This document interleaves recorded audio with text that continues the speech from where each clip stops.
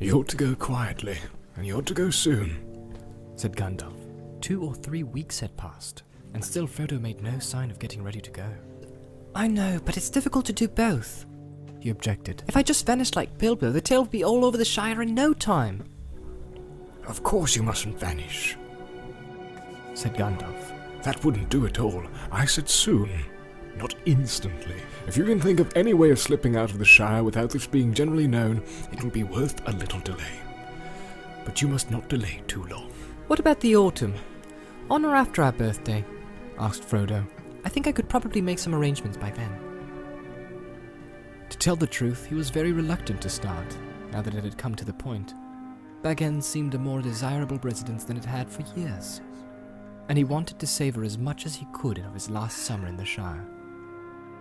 When autumn came, he knew that part at least of his heart would think more kindly of journeying, as it always did in that season. He had indeed privately made up his mind to leave on his 50th birthday. Bilbo's 128th. It seemed somehow the proper day on which to set out and follow him. Following Bilbo was uppermost in his mind, and the one thing that made the thought of leaving bearable. He thought as little as possible about the ring, and where it might lead him in the end. But he did not tell all his thoughts to Gandalf. What the wizard guessed was always difficult to tell. He looked at Frodo and smiled. Very well, he said. I think that will do, but it must not be any later. I'm getting very anxious. In the meanwhile, do take care and don't let out any hint of where you are going. And see that Sam Gamgee does not talk. If he does, I really shall turn him into a toad. As for where I'm going, said Frodo, it would be difficult to give that away, for I have no clear idea myself yet. Don't be absurd, said Gandalf. I'm not warning you against leaving an address at the post office, but you are leaving the Shire, and that should not be known until you are far away. And you must go, or at least set out, either north, south, west, or east, and the direction should certainly not be known. I've been so taken up with the thought of leaving Bag End and of saying farewell that I have never even considered the direction, said Frodo. For where am I to go? And by what shall I steer? What is to be my quest? Bilbo went to find a treasure, there and back again. But I go to lose one, and not return as far as I can see. But you cannot see very far, said Gandalf. Neither can I. It may be your task to find the cracks of doom, but that quest may be for others. I do not know. At any rate, you are not ready for that long road yet. No, indeed, said Frodo. But in the meantime, what course am I to take? Towards danger, but not too rashly, nor too straight, answered the wizard. If you want my advice, make for Rivendell. That journey should not prove too perilous, though the road is less easy than it was, and it will grow worse as the year fails. Rivendell, said Frodo. Very good. I will go east, and I will make for Rivendell. I will take Sam to visit the elves. He will be delighted. He spoke lightly, but his heart was moved suddenly with the desire to see the house of Elrond Half-Elven and breathe the air of that deep valley where many of the fair folk still dwelt in peace. One summer's evening, an astonishing piece of news reached the Ivy Bush and Green Dragon. Giants and the other portents on the borders of the Shire were forgotten for more important matters. Mr. Frodo was selling Bag End. Indeed, he had already sold it to the Sackville Bagginses. For a nice bit too, said some. At a bargain price, said others. And that's more likely when Mistress Lobelia is the buyer. Otho had died some years before, at the ripe but disappointed age of 102. Just why Mr. Frodo was selling his beautiful hole was even more debatable than the price. A few held the theory, supported by nods and hints, of Mr. Baggins himself, that Frodo's money was running out. He was going to leave Hobbiton and live in a quiet way on the proceeds of the sale down in Buckland among his Brandybuck relations. As far from the Sackville Bagginses as may be, some added. But so firmly fixed had the notion of the immeasurable wealth of the Bagginses of Bag End become that most found this hard to believe, harder than any other reason or unreason that their fancy could suggest. To most, it suggested a dark and yet unrevealed plot by Gandalf. Though he kept himself very quiet and did not go about by day, It was well known that he was hiding up in Bag End. But however a remover might fit with the designs of his wizardry, there was no doubt about the fact. Frodo Baggins was going back to Buckland. "Yes, I shall be moving this autumn," he said. "Mary Brandybuck is looking out for a nice hole for me, or perhaps a small house." As a matter of fact, with Mary's help, he had already chosen and bought a little house at Crickhollow in the country beyond Bucklebury. To all but Sam, he pretended he was going to settle down there permanently. The decision to set out eastwards had suggested the idea to him, for Buckland was on the eastern borders of the Shire, and as he had lived there in childhood, his going back would at least seem credible. Gandalf stayed in the Shire for over 2 months. Then one evening, at the end of June, soon after Frodo's plan had been finally arranged, he suddenly announced that he was going off again the next morning. "Only for a short while, I hope," He said, "but I'm going down beyond the southern borders to get some news if I can. I have been idle longer than I should." He spoke lightly, but it seemed to Frodo that he looked rather worried. "Has anything happened?" he said. "Well, no, but I have heard something that has made me anxious and needs looking into. If I think it necessary after all for you to get off at once, I shall come back immediately, or at least send word. In the meantime, stick to your plan. But be more careful than ever, especially of the ring. Let me impress on you once more. Don't use it." He went off at dawn. "I may be back any day," He said, "At the very latest, I shall come back to the farewell party. I think, after all, you may need my company on the road." At first Frodo was a good deal disturbed, and wondered often what Gandalf could have heard. But his uneasiness wore off, and in the fine weather he forgot his troubles for a while. The Shire had seldom seen so fair a summer, or so rich an autumn. The trees were laden with apples, honey was dripping from the combs, and the corn was tall and full. Autumn was well underway before Frodo began to worry about Gandalf again. September was passing, and there was still no news of him. The birthday and the removal drew nearer, and still he did not come, or send word. Bag End began to be busy. Some of Frodo's friends came to stay and help him with the packing. There was Fredegar Bolger and Folko Boffin, and of course his special friends Pippin Tuke and Merry Brandybuck. Between them, they turned the whole place upside down. On September 20th, 2 covered carts went off laden to Buckland, conveying the furniture and goods that Frodo had not sold to his new home, by way of the Brandywine Bridge. The next day, Frodo became really anxious and kept a constant lookout for Gandalf. Thursday, his birthday morning, dawned as fair and clear as it had long ago for Bilbo's great party. Still, Gandalf did not appear. In the evening, Frodo gave his farewell feast. It was quite small, just a dinner for himself and his 4 helpers, but he was troubled, and fell in no mood for it. The thought that he would so soon have to part with his young friends weighed on his heart. He wondered how he would break it to them. The 4 younger hobbits were, however, in high spirits, and the party soon became very cheerful in spite of Gandalf's absence. The dining room was bare except for a table and chairs, but the food was good, and there was good wine. Frodo's wine had not been included in the sale to the Sackville Bagginses. "Whatever happens to the rest of my stuff when the SBs get their claws on it, at any rate, I have found a good home for this," said Frodo as he drained his glass. It was the last drop of Old Wynyards. When they had sung many songs and talked of many things they had done together, they toasted Bilbo's birthday, and then they drank his health and Frodo's together according to Frodo's custom. Then they went out for a sniff of air and glimpse of the stars, and then they went to bed. Frodo's party was over, and Gandalf had not come. The next morning they were busy packing another cart with the remainder of the luggage. Merry took charge of this, and drove off with Fatty, that is, Fredegar Bolger. Someone must get these and warm the house before you arrive. Said Merry. Well, see you later. The day after tomorrow if you don't go to sleep on the way. Folko went home after lunch, but Pippin remained behind. Frodo was restless and anxious, listening in vain for a sound of Gandalf. He decided to wait until nightfall. After that, if Gandalf wanted him urgently, he would go to Crickhollow, and might even get there first, for Frodo was going on foot. His plan, for pleasure and a last look of the Shire as much as any other reason, was to walk from Hobbiton to Bucklebury Ferry, taking it fairly easy. Phew, I shall get myself a bit into training too, he said, looking at himself in a dusty mirror in the half-empty hall. He had not done any strenuous walking for a long time, and the reflection looked rather flabby, he thought. After lunch, the Sackville Bagginses, Lobelia, and her sandy-haired son Lotho turned up, much to Frodo's annoyance. "Ours at last," said Lobelia as she stepped inside. It was not polite nor strictly true, for the sale of Bag End did not take effect until midnight. But Lobelia can perhaps be forgiven.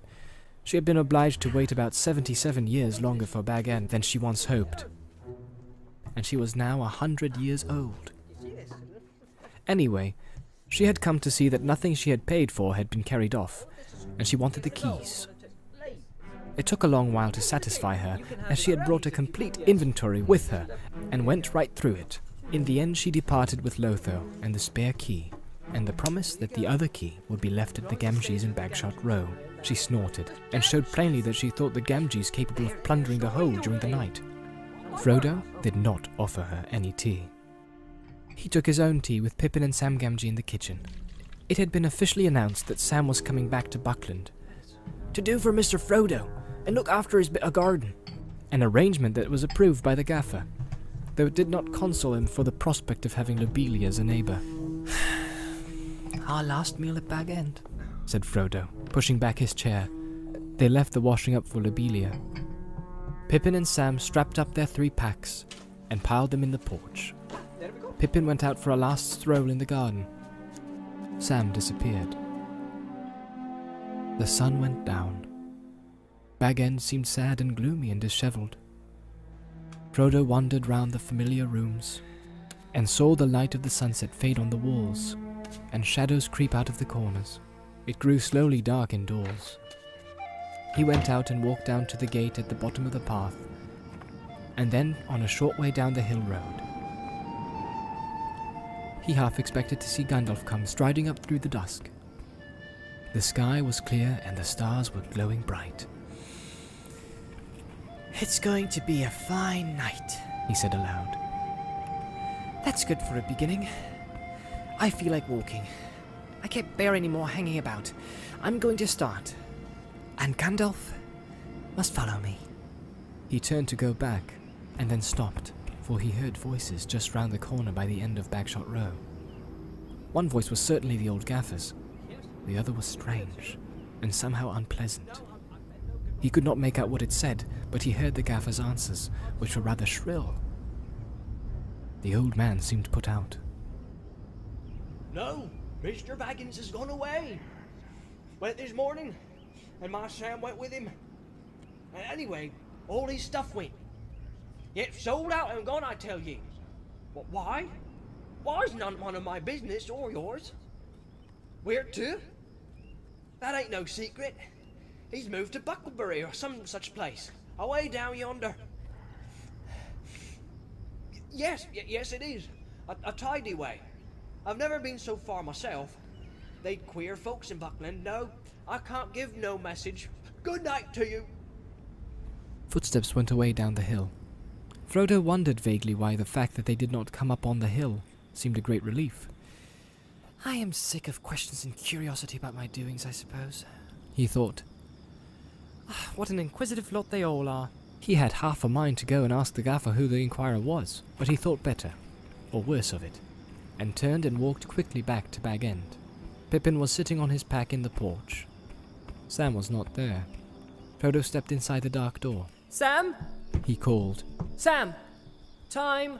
Coming, sir. Came the answer from far within, followed soon by Sam himself, wiping his mouth. He had been saying farewell to the beer barrel in the cellar.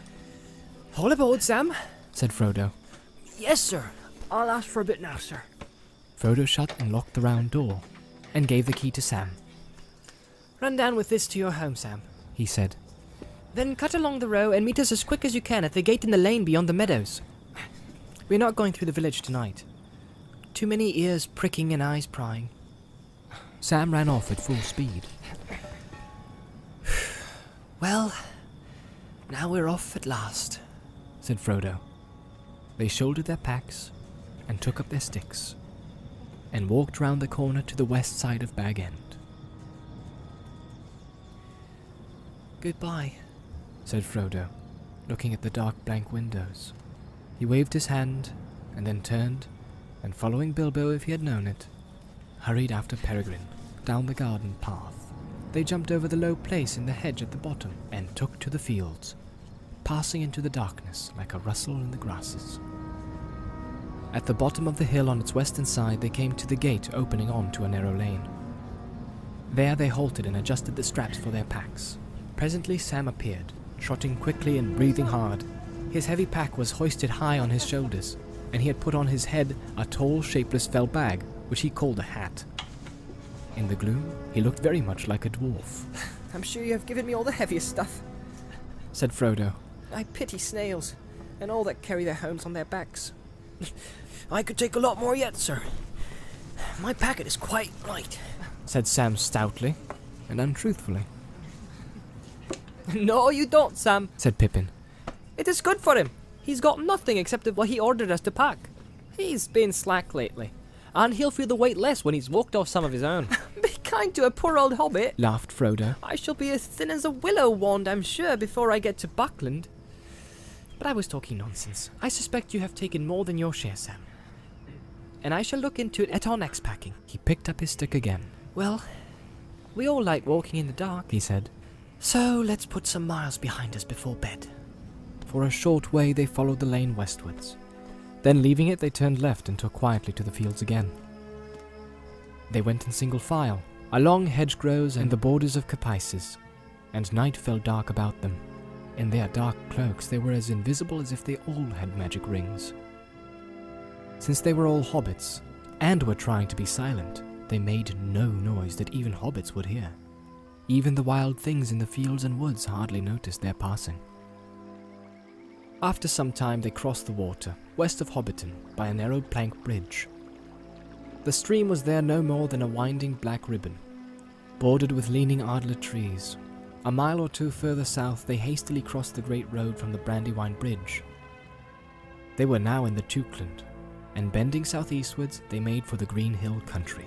As they began to climb its first slopes, they looked back and saw the lamps in Hobbiton far off twinkling in the gentle valley of the water. Soon it disappeared in the folds of the darkened land, and was followed by Bywater beside its grey pool. When the light of the last farm was far behind, peeping among the trees, Frodo turned and waved a hand in farewell.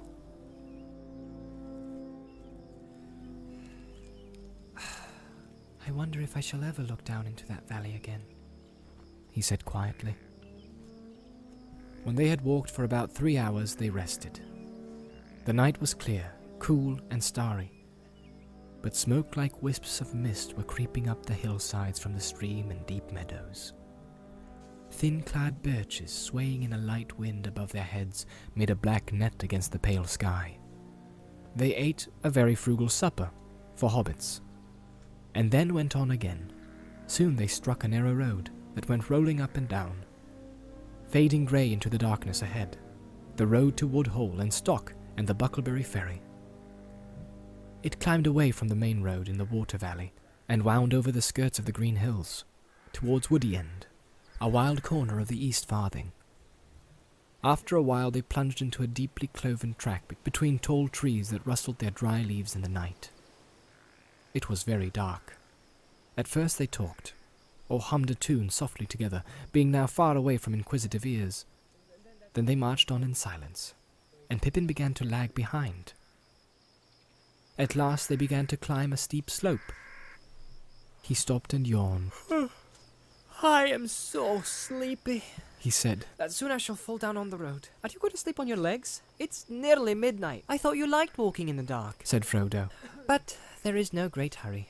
Mary expects us sometime the day after tomorrow, but that leaves us nearly 2 days more.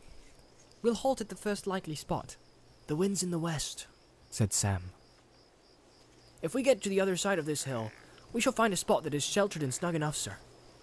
There is a dry fir wood just ahead, if I remember rightly.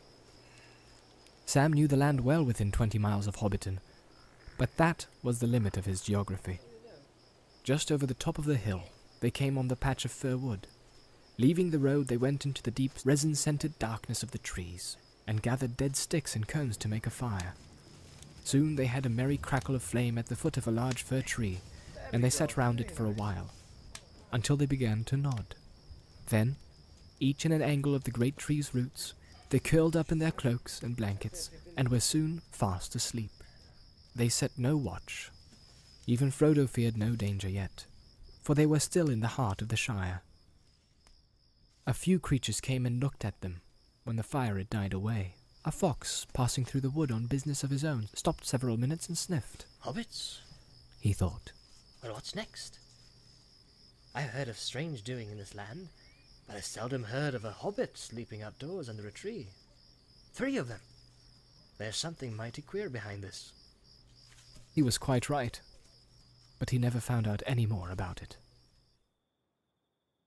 The morning came, pale and clammy.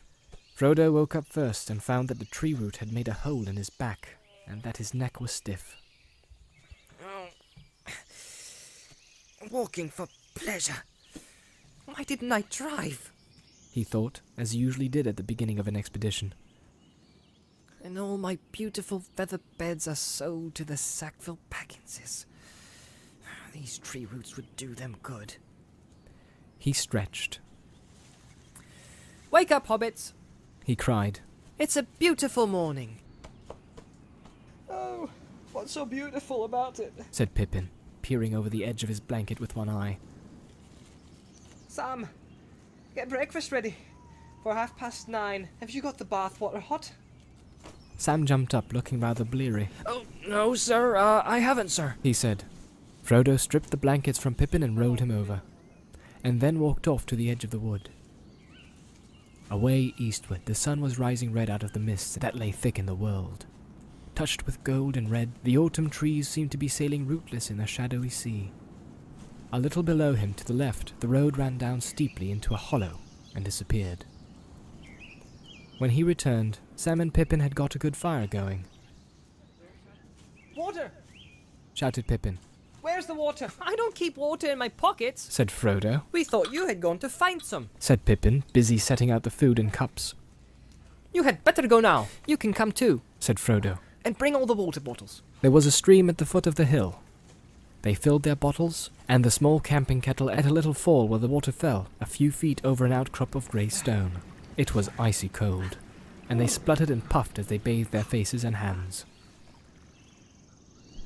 When their breakfast was over, and their packs all trussed up again, it was after 10 o'clock, and the day was beginning to turn fine and hot. They went down the slope and across the stream where it divided under the road, and up the next slope, and up and down another shoulder of the hills. And by that time, their cloaks, blankets, water, food, and other gear already seemed a heavy burden. The day's march promised to be warm and tiring work. After some miles, however, the road ceased to roll up and down. It climbed to the top of a steep bank in a weary, zigzagging sort of way, and then prepared to go down for the last time. In front of them, they saw the lower lands, dotted with small clumps of trees that melted away in the distance to a brown woodland haze. They were looking across the woody end towards the Brandywine River. The road wound away before them like a piece of string. The roads go on forever, said Pippin. But I can't without rest. It's high time for lunch. He sat down on the bank at the side of the road and looked away east into the haze, beyond which lay the river and the end of the Shire in which he had spent all his life. Sam stood by him.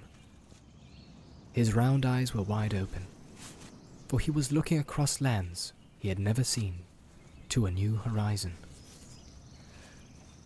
Do elves live in those woods? He asked. Not that I've ever heard, said Pippin. Frodo was silent. He too was gazing eastward along the road, as if he had never seen it before. Suddenly he spoke, aloud but as if to himself, saying slowly, "The road goes ever on and on, down from the door where it began. Now far ahead the road has gone, and I must follow, if I can.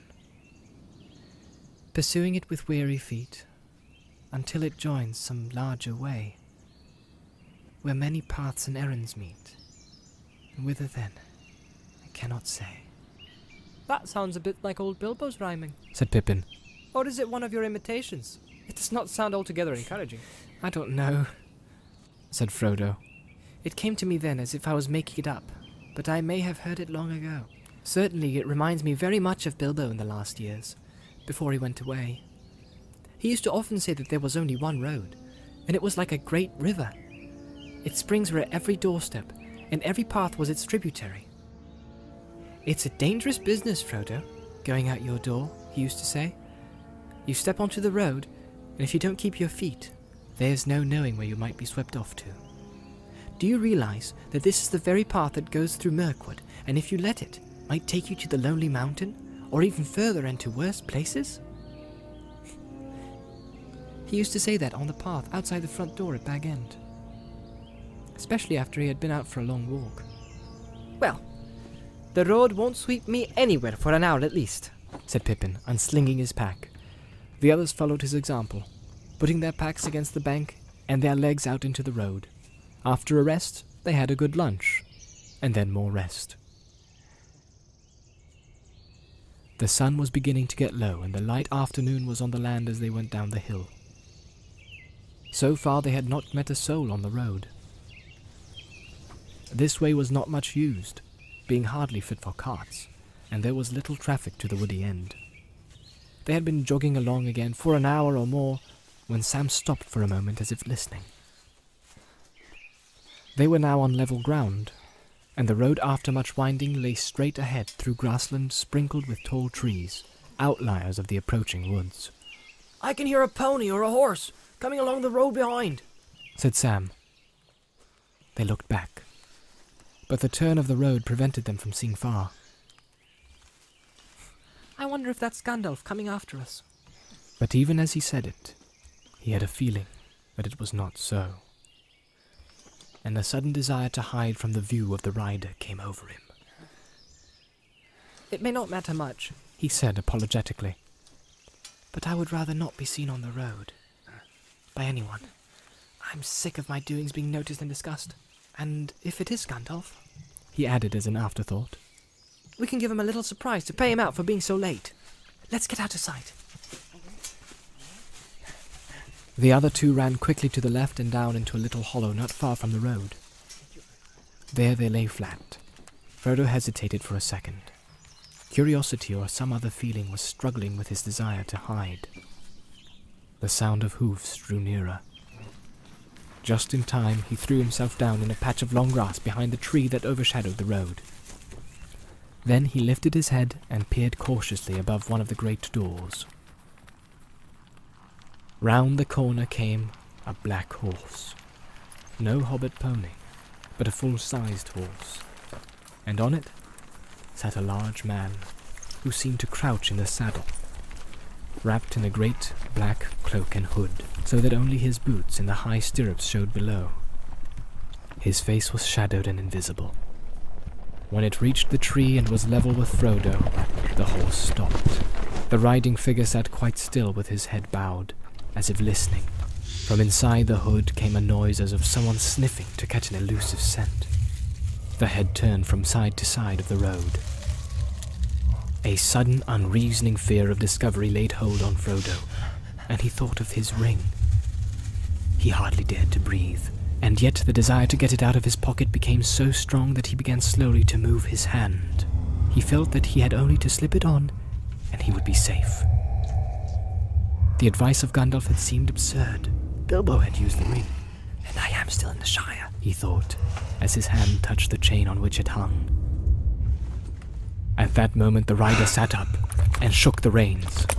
The horse stepped forward, walking slowly at first, and then breaking into a quick trot. Frodo crawled out to the edge of the road and watched the rider until he dwindled into the distance. He could not be quite sure, but it seemed to him that suddenly, before it passed out of sight, the horse turned aside and went into the trees on the right. Well, I call that very queer, and indeed disturbing, said Frodo to himself as he walked towards his companions. Pippin and Sam had remained flat in the grass, and had seen nothing, so Frodo described the rider and his strange behaviour. I can't say why, but I felt certain he was looking or smelling for me. And also I felt certain that I did not want him to discover me. I've never seen or felt anything like it in a Shire before. But what has one of the big people got to do with us? Said Pippin. And what is he doing in this part of the world? There are some men about, said Frodo. Down in the South Farthing they have had trouble with big people, I believe. But I have never heard of anything like this rider. I wonder where he comes from. Begging your pardon, put in Sam suddenly. but I know where he comes from. It's from Hobbiton that this here Black Rider comes, unless there's more than one, and I know where he's going to. What do you mean? Said Frodo sharply, looking at him in astonishment. Why didn't you speak up before? I've only just remembered it, sir. It was like this. When I got back to our hole yesterday evening with the key, my dad, he says to me, "Hello, Sam," he says. "I thought you might be away with Mr. Frodo this morning. There's been a strange customer asking for Mr. Baggins of Bag End. He's only just gone. I've sent him to Bucklebury. Not that I like the sound of him. He seemed mighty put out when I told him Mr. Baggins had left his old home for good. Hissed at me, he did. It gave me quite a shudder. What sort of a fellow was he? Says I to the gaffer. I don't know, says he, but he wasn't a hobbit. He was tall and black-like, and he stooped over me. I reckon it was one of the big folk from foreign parts. He spoke funny. I couldn't stay to hear more, sir, since you were waiting. I didn't give much heed to it myself. The gaffer is getting old, and more than a bit blind. And it must have been near dark when this fellow came up the hill, and I found him taking the air at the end of our row. I hope he hasn't done no harm, sir, nor me." The gaffer can't be blamed anyway, said Frodo. As a matter of fact, I heard him talking to a stranger who seemed to be inquiring for me, and I nearly went to ask him who it was. I wish I had, or you had told me about it before. I might have been more careful on the road. Still, there may be no connection between the rider and the gaffer's stranger, said Pippin. We left Hobbiton secretly enough, and I don't see how he could have followed us. But what about the smelling, sir? Said Sam. And the gaffer said he was a black chap. I wish I had waited for Gandalf, Frodo muttered. but perhaps it would only have made matters worse. Then you know or guess something about this rider, said Pippin, who had caught the muttered words. I don't know, and I would rather not guess, said Frodo. All right, Cousin Frodo. You can keep your secret for the present if you want to be mysterious. In the meanwhile, what are we to do? I should like a bite and a sup, but somehow I think we had better move on from here. Your talk of sniffing riders with invisible noses has unsettled me. Yes, I think we will move on now, said Frodo. But not on the road, in case the rider comes back, or another follows him. We ought to do a good step more today. Buckland is still miles away. The shadows of the trees were long and thin on the grass as they started off again. They now kept the stone's throw to the left of the road, and kept out of sight of it as much as they could. This hindered them, for the grass was thick and tussocky, and the ground uneven, and the trees began to draw together into thickets. The sun had gone down red behind the hills at their backs, and evening was coming on before they came back to the road at the end of the long level, over which it had run straight for some miles. At that point it bent left, and went down into the lowlands of the Yale, making for Stock. But a lane branched right, winding through a road of ancient oak trees on its way to Woodhall. That is the way for us, said Frodo. Not far from the road meeting, they came on the huge hulk of a tree. It was still alive and had leaves on the small branches that it had put out round the broken stumps of its long fallen limbs. But it was hollow, and could be entered by a great crack on the side away from the road. The hobbits crept inside, and sat there upon the floor of old leaves and decayed wood. They rested and had a light meal, talking quietly and listening from time to time. Twilight was about them as they crept back into the lane. The west wind was sighing in the branches. Leaves were whispering. Soon the road began to fall gently, but steadily, into the dusk. A star came out above the trees in the darkening east before them. They went abreast and in step to keep up their spirits.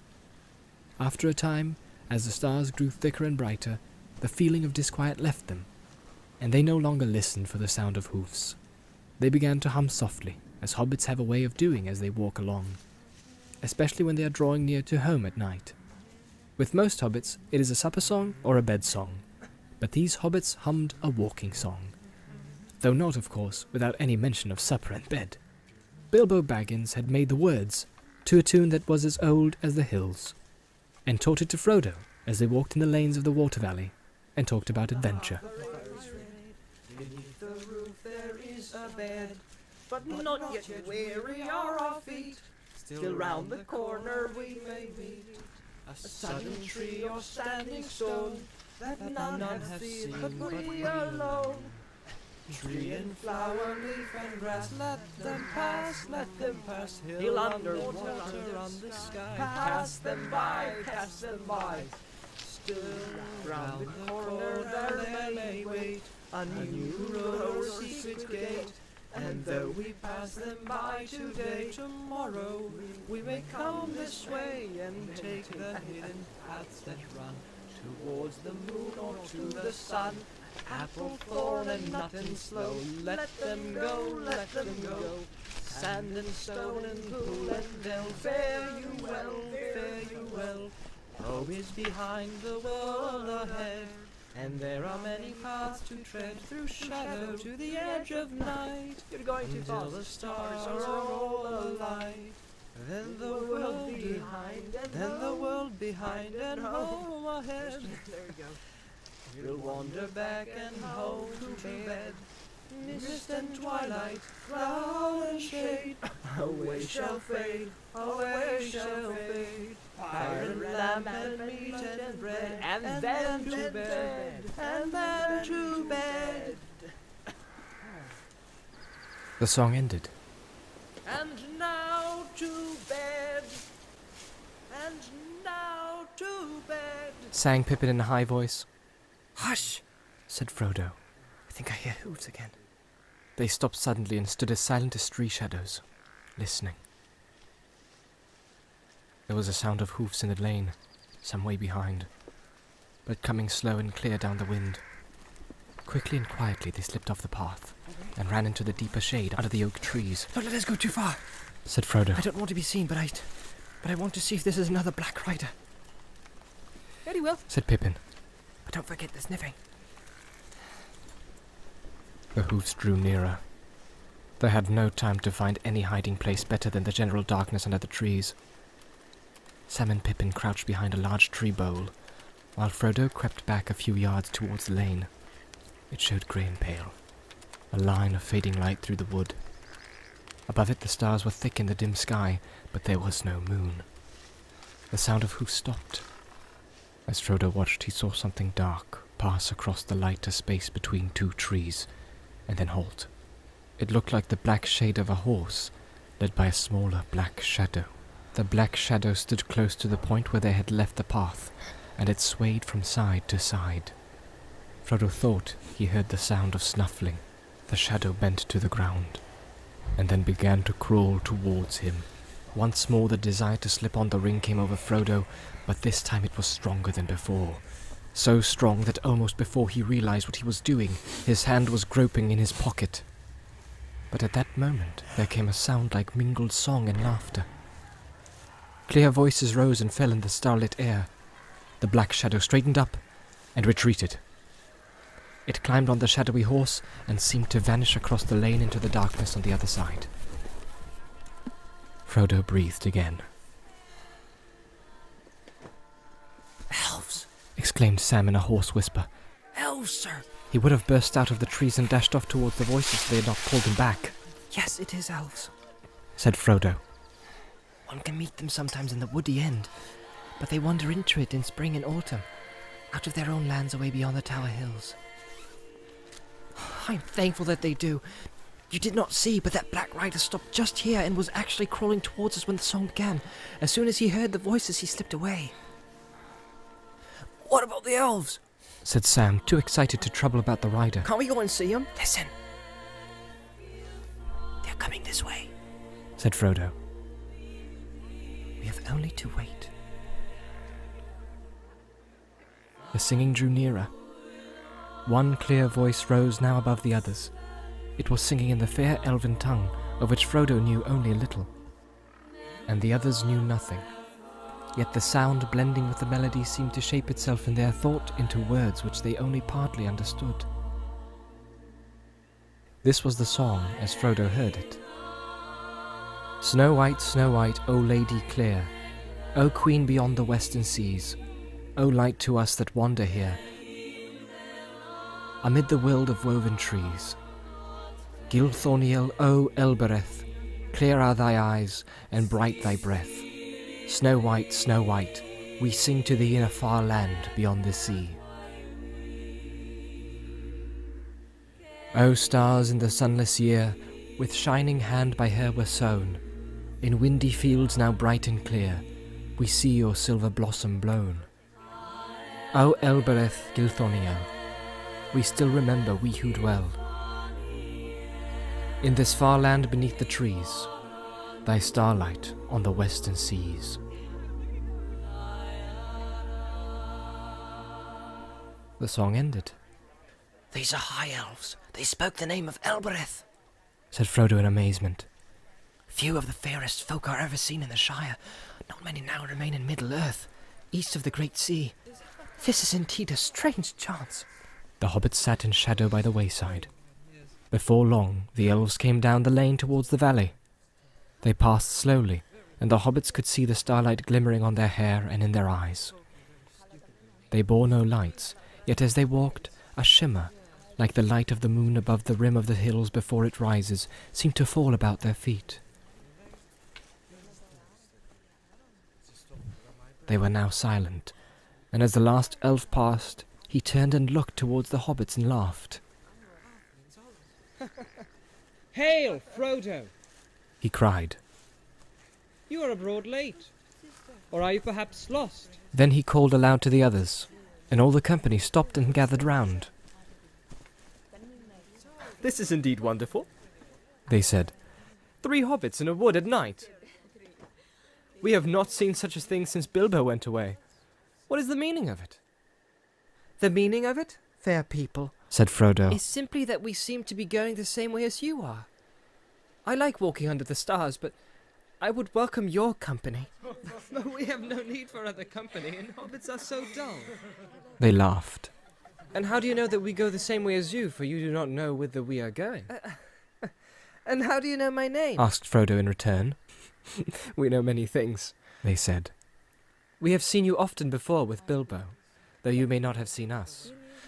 Who are you, and who is your lord? Asked Frodo. I am Gildor, answered their leader, the elf who had first hailed him.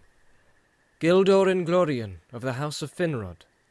We are exiles, and most of our kindred have long ago departed, and we too are now only tarrying here a while, ere we return over the great sea. But some of our kinsfolk dwell still in peace in Rivendell.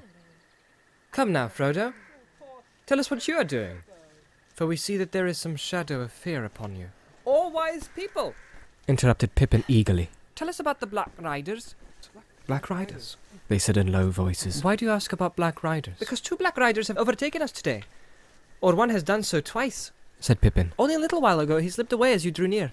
The elves did not answer at once, but spoke together softly in their own tongue. At length Gildor turned to the hobbits. We will not speak of this here, he said. We think you had best come now with us. It is not our custom, but for this time we will take you on your road, and you shall lodge with us tonight if you will. Oh, fair folk! This is good fortune beyond my hope, said Pippin. Sam was speechless. I thank you indeed, Gildor Inglorion, said Frodo, bowing. Elen sila lumen, omentielve. Our star shines on the hour of our meeting, he added in High Elven speech. Be careful, friends, cried Gildor, laughing. Speak no secrets. Here is a scholar in the ancient tongue. Bilbo was a good master. Hail, elf friend, he said, bowing to Frodo. Come now with your friends and join our company. You had best walk in the middle so that you may not stray. You may be weary before we halt. Why, where are you going? Asked Frodo. For tonight we shall go to the woods on the hills above Woodhall. It is some miles, but you shall have rest at the end of it, and it will shorten your journey tomorrow. They now marched on again in silence, and passed like shadows and faint lights. For elves, even more than hobbits, could walk when they wished without sound or footfall. Pippin soon began to feel sleepy, and staggered once or twice, but each time a tall elf at his side put out his arm and saved him from a fall. Sam walked along Frodo's side, as if in a dream, with an expression on his face, half of fear and half of astonished joy. The woods on either side became denser. The trees were now younger and thicker, and as the lane went lower, running down into a fold of the hills, there were many deep breaks of hazel on the rising slopes at either hand. At last the elves turned aside from the path. A green ride lay almost unseen through the thickets on the right, and this they followed as it would, away back up the wooded slopes on the top of a shoulder of the hills that stood out into the lower land of the river valley. Suddenly they came out of the shadow of the trees, and beyond them lay a wide space of grass, grey under the night. On three sides the woods pressed upon it, but eastward the ground fell steeply, and the tops of the dark trees, growing at the bottom of the slope, were below their feet. Beyond, the low lands lay dim and flat under the stars. Nearer at hand, a few lights twinkled in the village of Woodhall. The elves sat on the grass and spoke together in soft voices. They seemed to take no further notice of the hobbits. Frodo and his companions wrapped themselves in cloaks and blankets, and drowsiness stole over them. The night grew on, and the lights in the valley went out. Pippin fell asleep, pillowed on a green hillock. Away high in the east swung Remirath, the netted stars, and slowly above the mists, red Borgil rose, glowing like a jewel of fire. Then, by some shift of airs, all the mists was drawn away like a veil, and there leaned up, as he climbed over the rim of the world, the swordsman of the sky, Menelvagor with his shining belt. The elves all burst into song. Suddenly, under the trees, a fire sprang up with a red light. Come, The elves called to the hobbits. come! Now is the time for speech and merriment. Pippin sat up and rubbed his eyes. He shivered, There is a fire in the hall, and food for hungry guests. said an elf standing before him. At the south end of the greensward there was an opening. There the green floor ran into the wood, and formed a wide space like a hall, roofed by the boughs of trees. Their great trunks ran like pillars down each side. In the middle there was a wood fire blazing, and upon the tree pillars torches with lights of gold and silver were burning steadily. The elves sat round the fire upon the grass, or upon the sawn rings of old trunks. Some went to and fro bearing cups and pouring drink. Others brought food on heaped plates and dishes. Well, this is poor fare, They said to the hobbits. for we are lodging in the greensward far from our halls. If ever you are our guests at home, we will treat you better. It seems to me good enough for a birthday party, Said Frodo. Pippin afterwards recalled little of either food or drink, for his mind was filled with the light upon the elf faces, and the sound of voices so various and so beautiful that he felt in a waking dream. But he remembered that there was bread, surpassing the savour of a fair white loaf to one who is starving, and fruits sweet as wild berries, and richer than the tended fruits of gardens. He drained a cup that was filled with fragrant draught, cool as a clear fountain, golden as a summer afternoon. Sam could never describe in words, nor picture clearly to himself, what he felt or thought that night, though it remained in his memory as one of the chief events of his life. The nearest he ever got was to say, Well, sir, if I could grow apples like that, I would call myself a gardener. But it was the singing that went to my heart, if you know what I mean. Frodo sat, eating, drinking and talking with delight, but his mind was chiefly on the words spoken. He knew a little of the elf speech and listened eagerly. Now and again he spoke to those that served him and thanked them in their own language. They smiled at him and said, laughing. Here is a jewel among hobbits. After a while Pippin fell fast asleep, and was lifted up and borne away to a bower under the trees. There he was laid upon a soft bed, and slept the rest of the night away. Sam refused to leave his master. When Pippin had gone, he came and sat curled up at Frodo's feet, where at last he nodded and closed his eyes. Frodo remained long awake, talking with Gildor. They spoke of many things, old and new, and Frodo questioned Gildor much about happenings in the wide world outside of the Shire.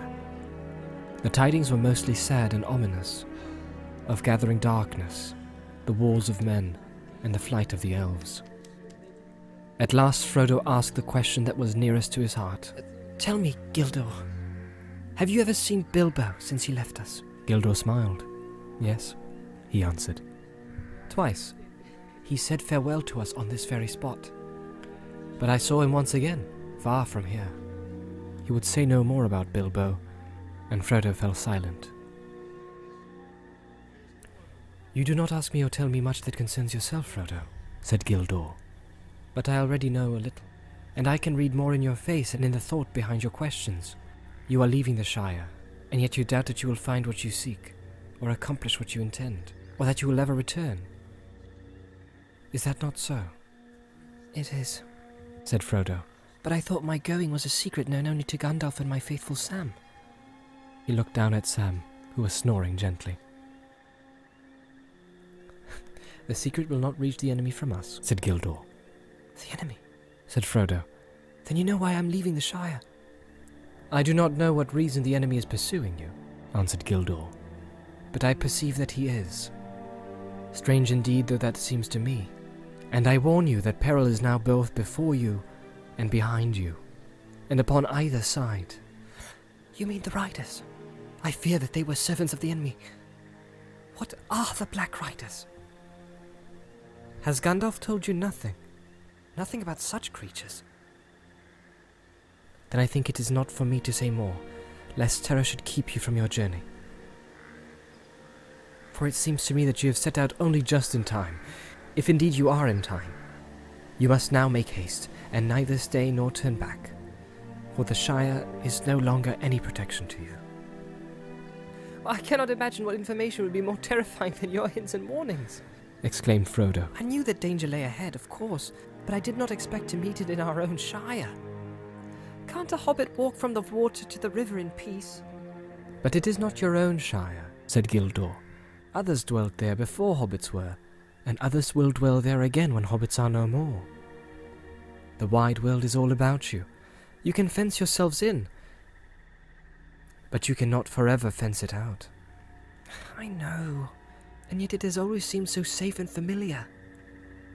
What can I do now? My plan was to leave the Shire secretly and make my way to Rivendell, but now my footsteps are dogged before I ever get to Buckland. I think you should still follow that plan, said Gildor. I do not think the road will prove too hard for your courage, but if you desire clearer counsel, you should ask Gandalf. I do not know the reason for your flight. These things Gandalf must know. I suppose that you will see him before you leave the Shire? I hope so. But that is another thing that makes me anxious. I've been expecting Gandalf for many days. He was to have come to Hobbiton at the latest 2 nights ago, but he has never appeared.